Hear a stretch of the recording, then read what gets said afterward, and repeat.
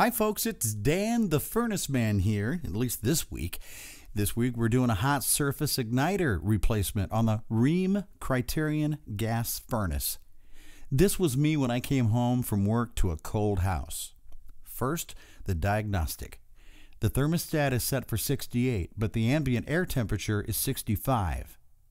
Periodically I could hear the combustion motor kicking in, a familiar sound that usually meant heat was on the way. But this time, when the main blower kicked on, it was cold air. So I went down to the furnace and removed the upper cover from the front of the furnace, and indeed the upper motor was spinning up okay. After about a minute, I could hear a relay energize and a rush of gas flowed through the gas lines and the main blower came on. I also noticed there was no ignition of the gas, no flames, nothing but a cold draft.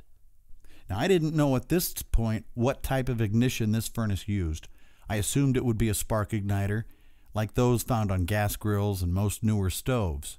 I expected a rapid clicking, but I heard none. That wouldn't surprise me since I've known spark igniters to be prone to fail.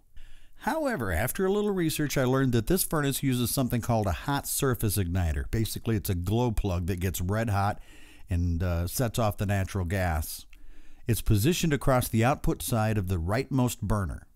As a safety measure, there's also a flame sensor in a similar position on the leftmost burner. That one looks something like a spark igniter, but don't be confused. This is angled in front of the burner, and it senses when the flame is there. Now, after some contemplation, I decided the most likely failure was at this hot surface glow plug igniter.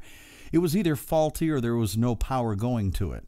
Since the control board had green lights, I surmised all was well, electrically speaking, so I decided to do a little research, and I found a Rheem Criterion hot surface igniter. There was one online. The pictures looked identical to the unit that I have in my furnace. It has a ProTech part number, 62-22868-93. 62-22868-93. $23 on Amazon. I ordered it next day. That ran another $23. Now, to replace the part, I powered down the furnace. I removed the upper furnace cover, unplugged the Molex connector that feeds power to the igniter. A little squeeze on the release prongs and off it came. Then I removed 2 screws from the angled bracket holding the element across the right side of the burner output. Now, holding the bracket and the igniter, I removed 1 screw from the bracket, and that released the igniter from the bracket.